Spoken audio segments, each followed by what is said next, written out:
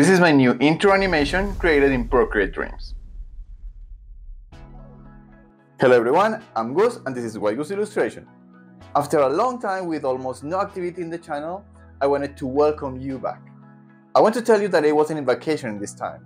I had to take this time outside of YouTube to finish projects that I had started a long time ago. I also wanted to make a change to the channel and to my personal brand. And that is what this video is about.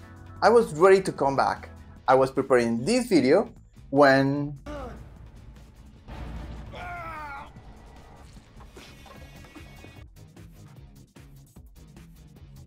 Yes, I had a surgery that kept me away for 2 more weeks. But I'm here again to bring more illustration, animation, and art in general.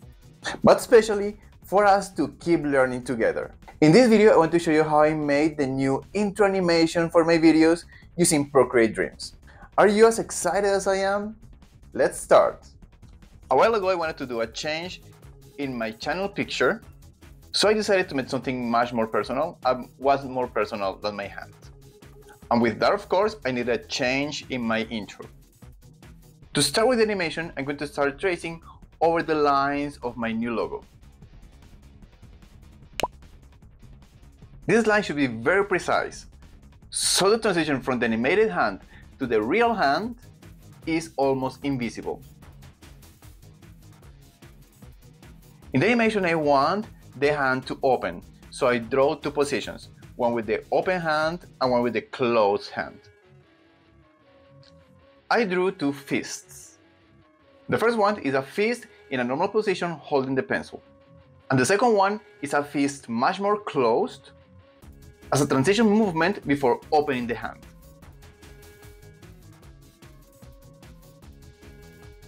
Now it's time for the in-betweenings.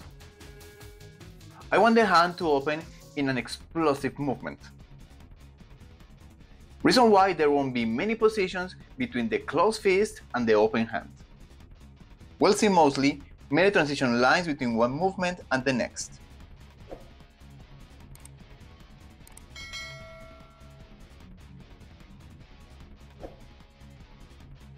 In my first transition picture, I'm going to draw the fingers going from a bend to a straight position. Reason why the fingers are still a little bent. The lines in the tip of the fingers show where they should be in the closed fist position.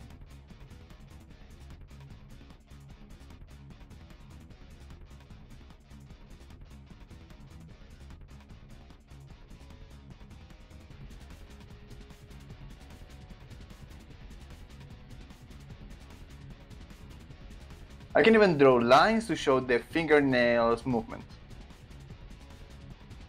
The next position is where I'm going to show how the fingers stop. In this position, the fingers extend beyond their final position. After this position, fingers are going to return to their original position. And this is basically the whole hand movement. Now you can color each one of the poses. Keep in mind to maintain the same colors, lights, and shadows.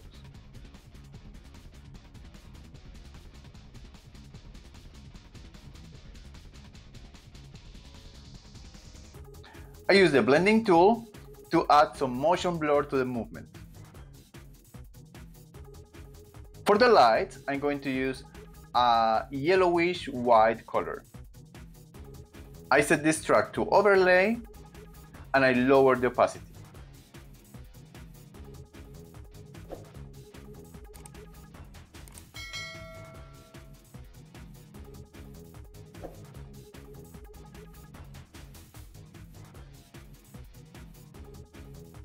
I do the same with the pencil. When opening the hand, I wanted the pencil to turn quickly and to end in the final position. I use the Move and Scale tool. I changed the anchor point to the center of the pencil and I turned it a couple times.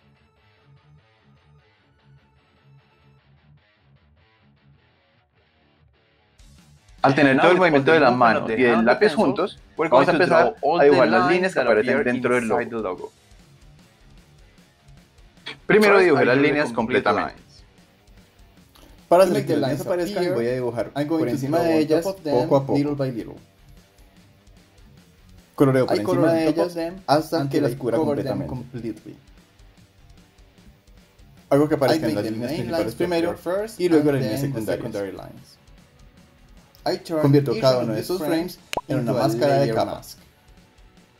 De esta forma vemos cómo las líneas comienzan a aparecer. Finalmente, unas líneas blancas van a aparecer formando círculos y luego van a cubrir toda la pantalla de blanco. Para esto voy a usar mi lápiz de luz. En Procreate creé un patrón de círculos que voy a usar para hacer esta animación. Comencé con líneas pequeñas que voy haciendo cada vez más grandes y moviéndolas hacia la izquierda o hacia la derecha. Cada vez voy formando círculos más completos y con líneas mucho más gruesas. Finalmente, sobre ese fondo blanco, creo líneas para hacer un efecto de explosión. Y así revelamos la imagen del logo.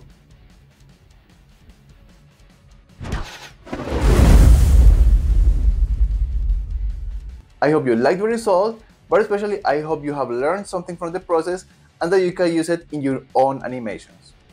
I hope you like this video, subscribe to the channel, but most importantly, share it with someone who can find this content useful. See you in the next video. Adios.